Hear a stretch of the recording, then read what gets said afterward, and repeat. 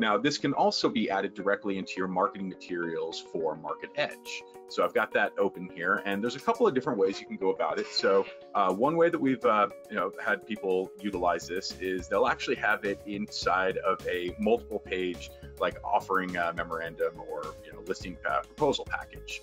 And especially in a proposal package, showing that you can actually have the 3D virtual tours for these can give you definitely a leg up on that. So we've got a proposal here where we've got the basic cover sheet.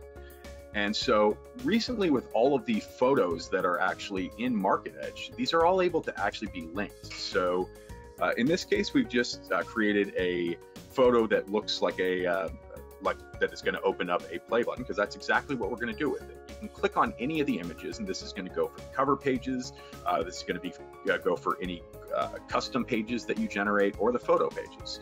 You can click on the photo, select the photo, and then there's always going to be an add remove link button on each of those. So again, you just go into the add remove link, and you can just paste that link for the QuickTour directly in there and hit save.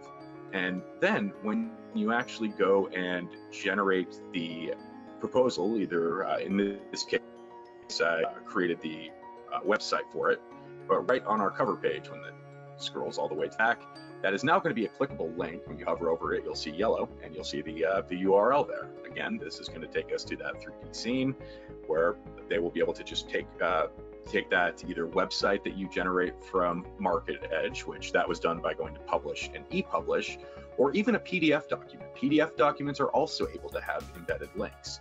So what a number of people will also do is create a separate section in their full proposal to have a section for 3D virtual tour, and they can include a couple of those rendering images directly here. And there's a little note that says click on either photo to view the 3D quick tour.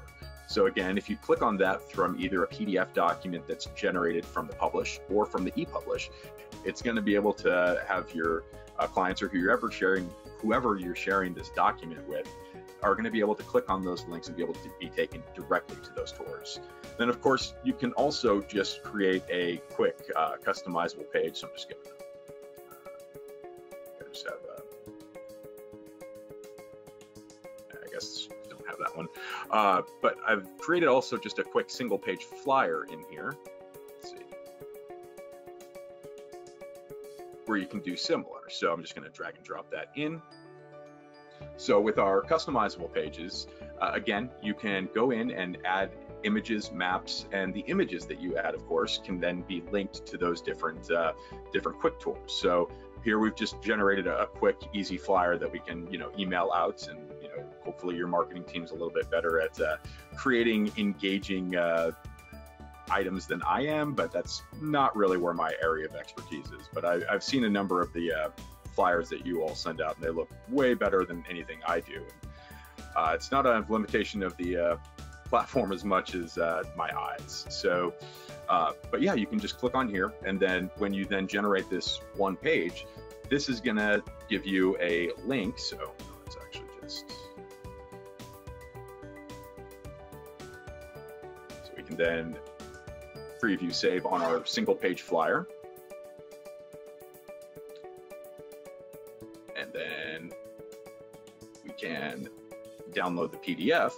And so anyone that we distribute this PDF to now, when they